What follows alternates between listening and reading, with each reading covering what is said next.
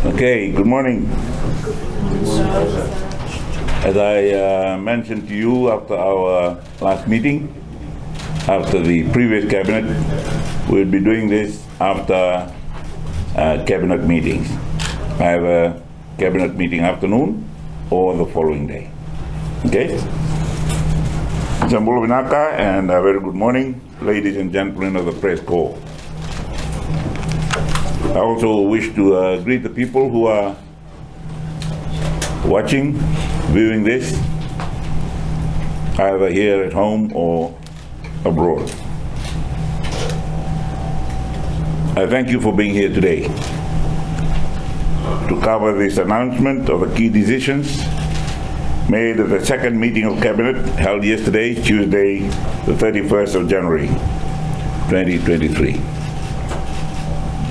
As we make this announcement and have this conference, we welcome February, the month when our children will be going to school. We wish them well. We wish our teachers also a very successful year. In accordance with that commitment I made to make announcements of cabinet decisions after each cabinet meeting, I will now announce the decisions that were reached by your cabinet at our meeting in cabinet meeting room yesterday. The key decisions include the following. 1, the establishment of the decision-making machinery of the People's Coalition Government. 2, preparations for the 2023 National Economic Summit.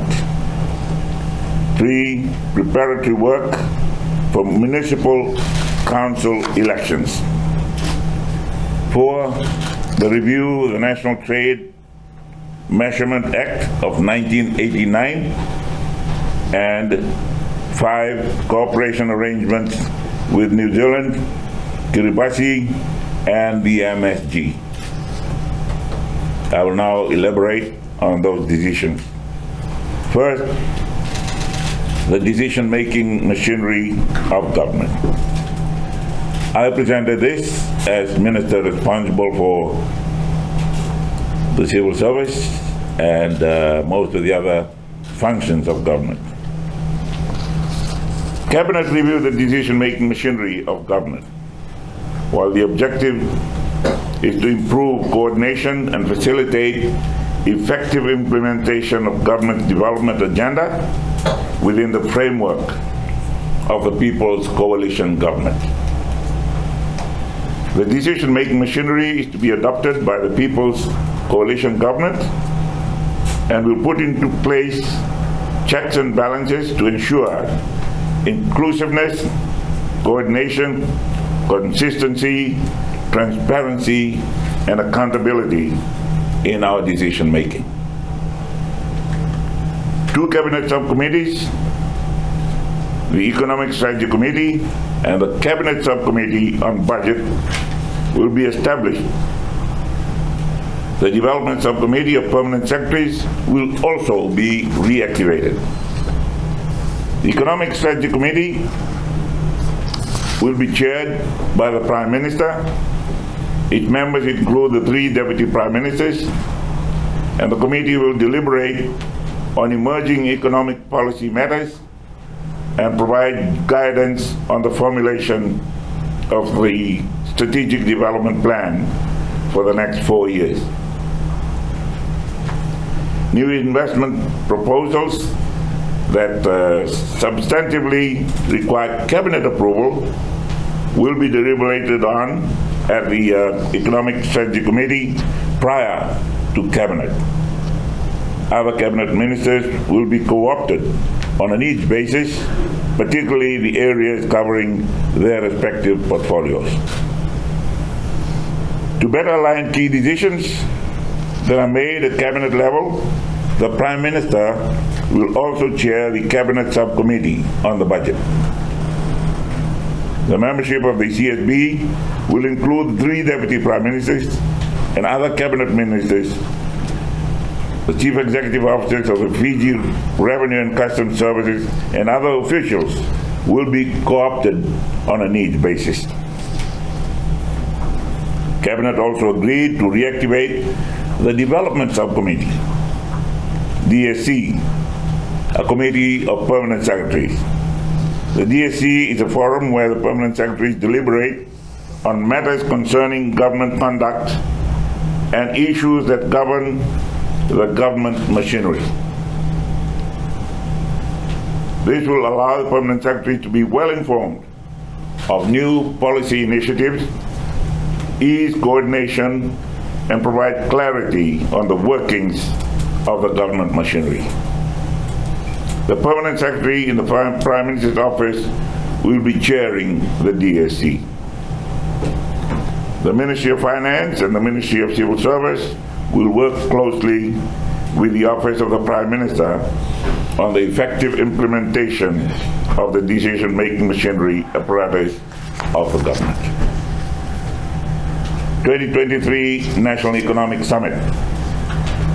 You'll remember that this is one of the things we had announced in our lead up to elections as part of our manifesto of the things we would like to do for Fiji. Cabinet yesterday agreed that the 2023 National Economic Summit is to be held on the 20th and 21st of April this year. The National Economic Summit will be spearheaded by the Ministry of Finance. The proposed theme for the 2023 NES is reshaping our future through genuine dialogue and collaboration. I'll say that again, reshaping our future through genuine dialogue and collaboration. As Fiji moves into an era of change, engaging with all segments of our society is essential to achieve the People's Coalition Government's overarching objectives of 1, inclusive economic security, 2, social justice, 3, conscientious governance, 4, political stability, 5, inclusive participation in development, and 6, environmental sustainability, drawing on lessons and insights of the past and present to set the economic policy agenda for the future. The National Economic Summit will create a collective national vision with adequate sector policies and an implementation network and framework for the People's Coalition Government's plan to chart a path towards economic recovery. The summit will set the economic policy agenda for accelerated economic growth underpinned by sustainable and inclusive development. It will deliberate on an actionable framework for transformative and effective economic governance, build consensus on the imperatives for transforming Fiji's immense human capital into a nationally productive and innovative capacity that creates a secure, collective future of prosperity for all in our country.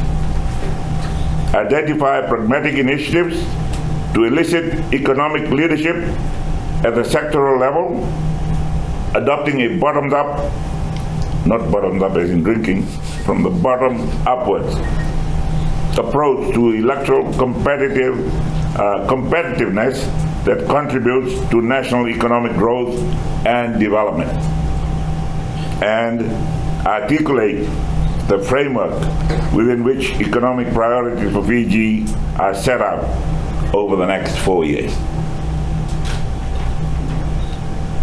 Representatives from various sectors of the economy will be invited to attend the summit in the spirit of adopting a consultative and collaborative approach towards addressing sustainable development issues at national, regional, and global levels.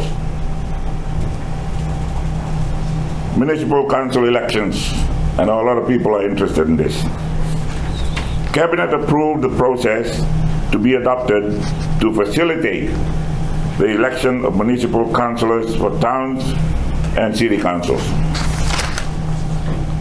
The process includes the establishment of a working group chaired by the Permanent Secretary for Local Government and comprising heads of central agencies, the CEOs of municipal councils, and the Fiji Elections Office. The working group will formulate recommendations to the Minister for Housing and Local Government on 1. Municipal boundaries, 2. The demarcation of wards for each municipality, 3. The number of councillors for each municipal council, and 4. The necessary amendments to the existing legislation. It will also prepare a detailed action plan for the delivery of a successful municipal elections, including legislative amendments, policies, guidelines, and standards operating procedures. The working group will also prepare a budget for elections for the 13 municipal councils and the operational costs for municipal councils with elected councillors. The Minister for Local Government will then table the action plan back at Cabinet. The assessment and performance review for municipal council chief executive officers and special administrators will also be undertaken concurrently by the Ministry of Local Government. Next, the review of National Trade Measurement Act of 1989. Cabinet approved the review of the National and Trade Measurement Act of 1989. The National and Trade Measurement Act of 1989 is one of the two pieces of legislation that underpin the functions and roles of the Department of National and Trade Measurement and Standards in the Ministry of Trade, Cooperatives, Small and Medium Enterprise. The other legislation is the Trade Standards and Quality Control Act. The Department of National and Trade Measurement and Standards is responsible for the implementation of laws and regulations that protect consumers from unsafe and poor quality products and creates favorable conditions for exchange of goods. It is intended to develop national and international standards to raise levels of quality, safety, reliability, efficiency, and interchangeability of products and services. The department also maintains the national systems of units and standards of measurement to ensure fair and just use of units of measurement and measuring instruments. Cabinet noted that the 1989 National Trade Measurement Act is archaic, outdated, and prescriptive, and agree that it be reviewed and updated to make it relevant and easy to use. The Department of National and Trade Measurement and Standards will be working closely with the Solicitor General's Office on the review process and drafting of the amendment bill, and the bill will undergo consultations and will be brought back to Cabinet before it is tabled in Parliament. Next is the agreement between the Government of the Republic of Fiji and the Government of New Zealand on defense cooperation and the status of visiting forces. Cabinet approved an agreement with the Government of New Zealand on cooperation in the field of defense and status of visiting forces. Fiji and New Zealand share a history of strong ties encompassing heritage, culture, sports, business, and education. It reflects a common Pacific identity and strong people-to-people links. The agreement approved by Cabinet affirms the strong bilateral defense relationship between the two countries. The agreement establishes a framework which reaffirms the mutual benefits of interoperability between the RFMF and the New Zealand Defence Forces. It also recognizes our shared interest in enhancing security cooperation to meet common challenges and maintain a secure, sovereign, and resilient nation and region.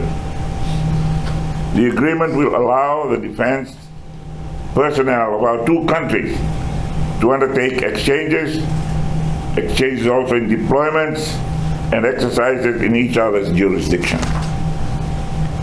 Fiji will benefit, as we have in the past, immensely from these military exchanges in terms of exposure of Fijian troops to New Zealand's military training methods and standards, interoperability and understanding of New Zealand military doctrine, obtaining funding support, facilitating the engagement of experts, and acquiring skills and exposure to new military equipment and hardware that are not otherwise available.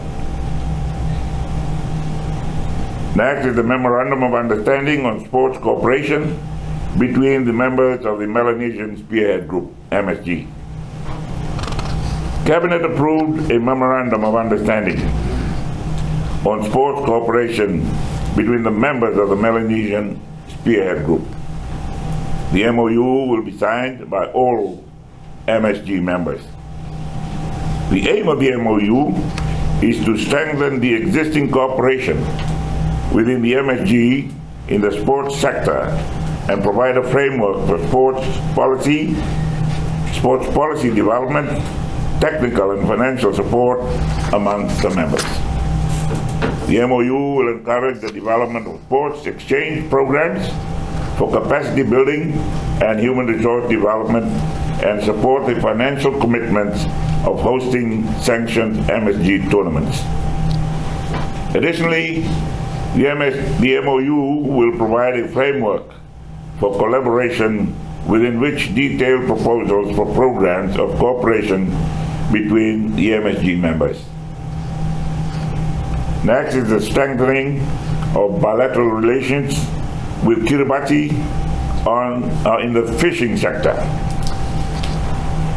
Cabinet agreed that potential areas of supportive collaboration be explored between the Kiribati Fisheries Ministry and Fiji Fisheries Ministry. As a chain of 33 low-lying atoll islands, Kiribati is highly vulnerable to natural disasters and the impact of climate change and other natural man-made factors, or man-caused factors. Kiribati is also resource-rich, especially in fisheries. Fiji will pursue possible collaboration with the Kiribati Ministry of Fisheries and Marine Resources in these areas. The promotion of fishing ventures between the two countries, post-harvest fish processing, development and marketing, including training, joint research and development, joint fisheries conservation and management, and fisheries infrastructure development, just to name a few. The potential areas of cooperation will be formalized via an MOU between our Fiji Ministry of Fisheries and the Kiribati Ministry of Fisheries and Marine Resources. Once the two agencies confirmed the terms of the MOU, it will then be tabled in Cabinet for a decision. Now I come to the state visit to Kiribati 2 weeks ago. I'm pleased to announce that the government of Kiribati has written to me as chairman of the Pacific Island Forum, expressing their willingness to rejoin the Forum family. We will facilitate the process in consultation with all Forum leaders. In addition, we agreed to strengthen our bilateral relations and agreed to revisit the following outstanding bilateral issues. 1, the Air Services Agreement.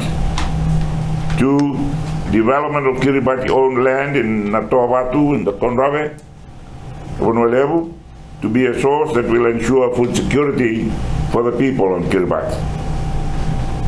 3, development of Fijian legal professionals or deployment of Fijian legal professionals to the Kiribati Attorney General's office. 4, training opportunities in Fiji for specifically for health and education professionals from Kiribati.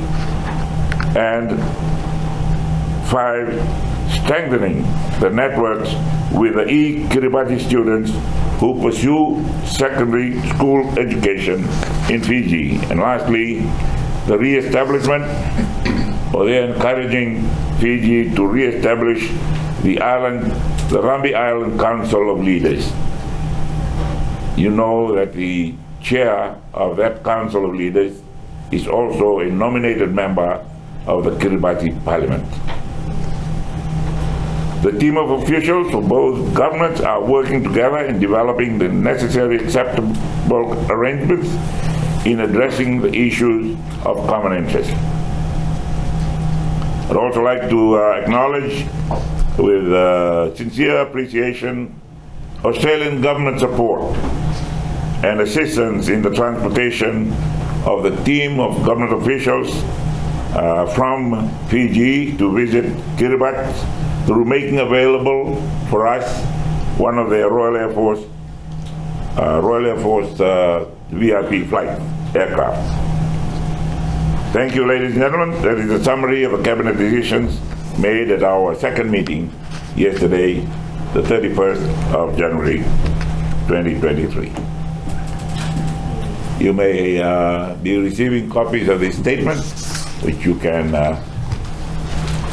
have for your medium.